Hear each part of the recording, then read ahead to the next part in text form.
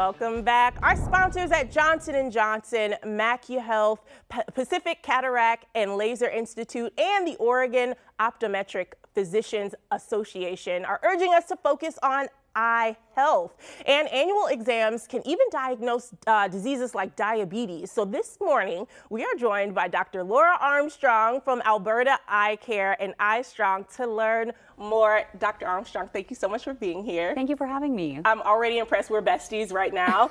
She knew my eye care, like my glasses prescriptions, just off of looking at me. So y'all need to pay attention. She is the pro, okay? So doctor, tell us, why are eye exams so important? Yeah, eye exams are really important for different reasons for different groups of people. So we're focusing on diabetes this month. So for diabetics in particular, we are really looking for changes in their eye due to diabetic retinopathy. Those things can absolutely be monitored and treated, but we need to find them early so we can take care of those problems. And then for pediatrics, for kids, you know, so much of their learning happens through their eyes. So if they're not seeing properly, they don't know to complain because they haven't compared their vision. Yes. And that's something we really need to find early. Oh my goodness, that brings me to my next question, even about kids. What age is a good age to start those eye exams? I did it when I was in elementary school, and we knew that I needed glasses then. My mom thought I just forgot my ABCs, and she was like, hold on, doctor, maybe she forgot. And I was like, no, mom, I can't see. Yeah, so you'll be surprised to hear this, but we really recommend comprehensive eye exams at ages 1, 3, and 5. Wow. And then every year during school ages and after that. And the reason is that we're looking for different problems at different ages. And as you know, if you bring in a 1-year-old, we're not going to be doing the same exam that we do for an adult. Yes, yes. So as they're aging, we actually get different amounts of information. We can make them feel more comfortable so that we're able to do things as we need to. But every child should really have a dilated exam by the time they're 5 so that we can find some of those problems with their visual system if they exist. That makes so much sense, because it also probably gives you like a baseline also. Absolutely gives us a baseline. And one of the most important things about having that baseline is that we're able to detect problems so much earlier.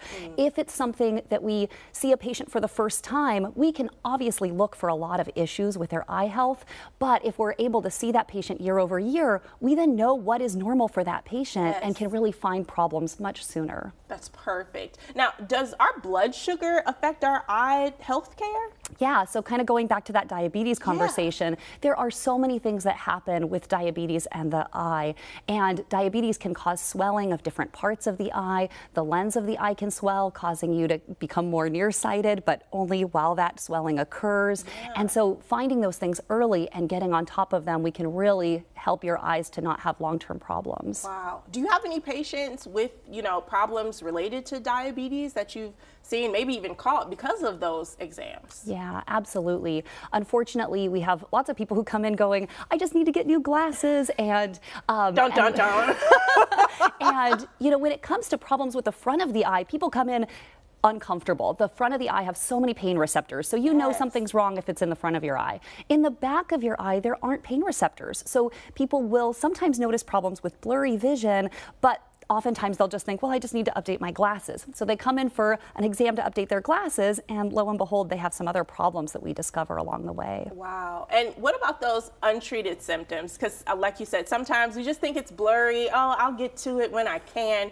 But can sometimes those lead to emergency, you know, care visits? Absolutely, absolutely. And that's one of those reasons that it is so important to just get that annual eye exam so that we can look for those problems and catch them before you start having symptoms. Yeah, and I heard that one of the exams that you guys do can catch 270 diseases or symptoms that you might have, opposed to any other kind of exam that can't do that. How is that happening?